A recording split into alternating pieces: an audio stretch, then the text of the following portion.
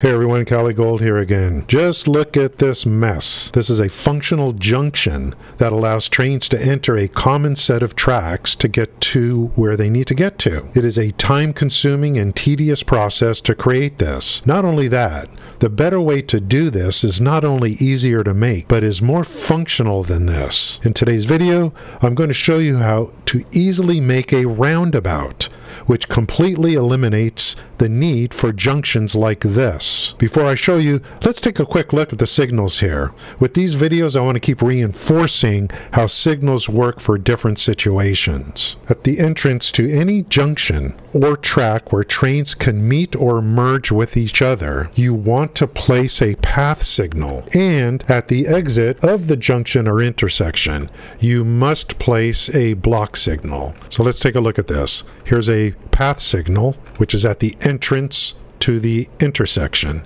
Train is moving in this direction. Here's an entrance. Where are the exits from here? Exit is here, block signal. Exit over here, block signal. Exit potentially over here, block signal. So you always have a path signal at the entrance, and you must have a block signal at somewhere at the exit, because that block signal basically turns off the train track reservation that occurred on the path signal. So let's look at these others. This is an entrance to the intersection. Look at the colors. Entrance, path signal. Entrance over here, path signal. Entrance over here into this intersection, path signal. All the exits that you follow through from these path signals have block signals to them. These are all common exits out of this intersection. They have block signals. This is the way it works in terms of signaling. Just to cover that, again, this video is not really about that, but we're always going to reinforce how signals work. It's about getting rid of this mess, the spaghetti tracks. I'm going to show you a much better way. One more quick thing on the signals. Here's another example of multiple trains that are on their own, but they could potentially merge with each other on this particular track right here. So at the exit of each train station, path signal, path signal, path signal for the three lines that could potentially merge together. So when one train gets the path, the others are blocked from it. The others can move once the train gets past the next block signal. This block signal is at the exit of where these trains could merge to each other. So path signals into the intersection of merging and a block signal to turn it off effectively. This block signal is still going to act like a block. So this area here will be a block segment. So if a train is in here, the path opens up here for the other trains, but they can't get past this signal until the train that's in here gets past the next signal. Okay. So we still have a valid block. Block signals still function the same effectively. Okay, let's take a look at the roundabout now. Show you how beautiful it is, what it does, and how easy it is to make it. I'm going to show you possibly the only way to make it that other videos have not talked about. Exactly how easy it is to make a roundabout. I'm going to show you a foolproof way to do it, and once you do it and you see the benefit, you will never go back to this kind of structure right here. And here it is, the roundabout. So elegant, so simple looking, but so effective. This particular roundabout does the same thing that junction does that I just showed you. In fact, it does more. This roundabout allows you to come in here, go around full circle, and come back to this side, right here in the intersection. The junction I showed you cannot do that. So this simple design solves all the problems at an intersection. Look at these trains can just go any direction they want after coming into this roundabout. Okay, now the rules apply. Just like any intersection, the rules of the signal still apply. Paths on the entrance. Blocks on the exits. Path, path, path. Those are all entrances to the intersection. Path, and then blocks on the exits coming out of the intersection. Basic general rule, whenever there's a merger of trains possibly, you're going to come in with a path and you're going to exit with a block. Okay, let's go ahead and show you how to make a roundabout. Okay, I'm going to show you step by step Okay, the roundabouts I make are on a 7x7 tile surface. I've color coded these just so they can see the highlights of it. This is a 7x7. I've also added a pattern in here, these lines coming out through the center. So 3 in, 3 in, and I've lined these patterns out here. This allows me to line up the track that is a consistent track lineup coming out of my roundabouts so that it always matches in with other roundabouts when I'm connecting tracks. Okay, so that's why I do. I put that pattern in there. Okay, so the first thing we're going to do is we're going to start wherever. You can start in any order you want. Notice how we want to go to the center of this one, where these lines are. We're going to go to the center of this one. We're going to go center of this one and center of this one. Okay, so these lines help me determine where I'm going to start these patterns here. So it's going to go like this. And notice, no counting. I just want this track to go a little bit over the edge. See this? See how it's a little bit over the edge? So I want to line it up to where it's just a little bit, one tick over the edge here. This particular track that I put down is going to go away. This is a guide track. Okay, it's a guide track. So a little bit over the edge, and then I'm going to do this. Going to connect another one here, and I'm just going to come over like this. Let's come over like this. Boom. See this? So we've got this one in the center. Go a little bit over the edge. We're going to connect a track to that, and we're going to angle it right to this point right here. Okay, now let's do this one, and let's just kind of see if this is okay. We're going to go a little bit over the edge. It's looking pretty good so far. Slap that down. Now let's come over here, bring this one right there. No counting, it's just visual. So that one's like that, that one's like that, and we're going to do this. Connect this to this. Look at this. Perfect semicircle. Perfect. Okay. Remember I said these were guides, these straight ones. This can be removed now. This can be removed now. And then since those were removed, we just go ahead and do this. Let's get these going for a little bit later.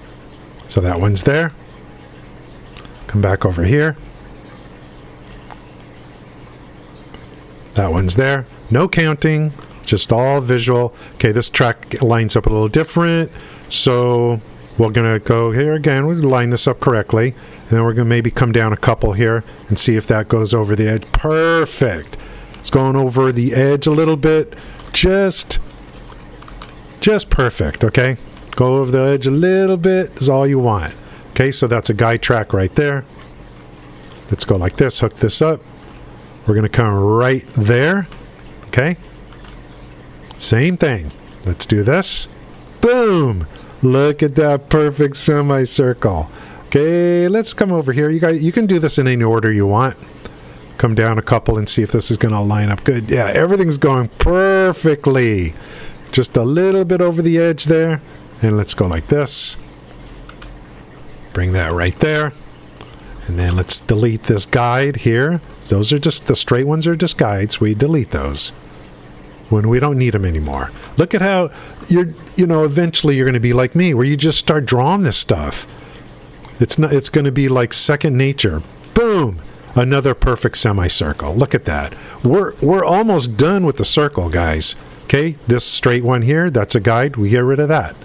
Now we already did this angle over here, so let's just do this one. And boom! Let's hook that up. Nice semicircle. When you are done, you should have no warps in these tracks. This should be a nice circle. Okay, no warps, everything should look good. As long as you follow what I just gave you, the instructions, you should have no problem. This should be all perfect for you. Okay, now let's go. We're going to hook up the outgoing tracks. You're going to see the benefit of these lines now. Okay, so let's go ahead and hook up these out tracks. You can do this any order you want, again, any order. So I'm going to come in to this little connection right here, like this, and I'm going to bring this out like this. And I like to keep a certain, like that distance right there. So between my tracks and this yellow line, which this yellow line I have everywhere, I like to keep this amount of distance consistently throughout my game, okay? Now let's make sure this is straight. If it's not straight, we got to redo it. That doesn't look straight to me. So let's do this. No, it's not straight. So it's worth taking the time to do this. Make sure this stuff is straight. We had to come back a little bit down. Okay, in order to get what I wanted, we had to come back down a little bit shorter, but that's no problem. Let's see if this is straight. Yes, nice and straight, nice and straight. So that's what we want. That distance right there, this needs to be straight across so that your tracks are straight. Otherwise, you're going to have problems. Okay, let's get this one. That looks good. This one going much better. Good. Look at that distance, straight tracks. That's why I love this yellow lines here. I just love them. Straight. Look at those distances, nice and straight. Everything looks good. Same distance, everything's nice and straight, everything's consistent. You do this every time, all your tracks will be straight and will have a consistency of nice distances, exact distances. So, how does this work? Well, this side is always coming in this way. This side's always going this way. It's consistent throughout my entire game, obviously. This is going this way, this is going this way. So let's put in our entrances. This is coming this way. Here's our entrance. We put a pass signal at the entrance. Where's the other entrance? Over here, coming from this direction. Path at the entrance on the right, because the train's coming that way. Here's another one. Train's going to come this way. Path signal at the entrance. Train's coming in this way. Path signal at the entrance. Here is an exit of the intersection. Block signal. Another exit out, block signal. Another exit out, block signal. Oops, don't. Okay, that went on the right side. Okay, exit, block signal, exit, exit, exit. Everything looks good. Let's stand back. We are finished with the roundabout, including the track attachments, and they're perfectly straight and equidistant across the board. And that is all you need to do. Now, I can just hook this up to any of the other tracks in line if I were to put this actually on a road. And everything would hook up perfectly because I'm keeping the same standard, the same distances. And like I said, this functions as a complete junction system, better than any junction you could make. This is the way to go with the roundabout. Just to let you guys know, in the next video, I am going to show you how to do what is called a spiral staircase. Look at this. This is a spiral. This allows you to get from two different elevations on a train and do so in a very small amount of space. So the next video I'm going to show you how I do this. There's other videos that talk about this, and there's probably different ways to do it. I like my way because it's almost foolproof. It's almost impossible to make a mistake if you do it my way. You got to keep these tracks apart from each other.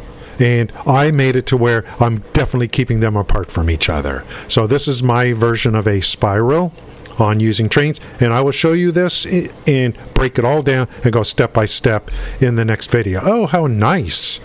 I have my own home base here. That's why, another reason why trains are so amazing. I just use my little private train, make it wherever I want, and go wherever I want. Okay? Okay, thanks guys, have a great day.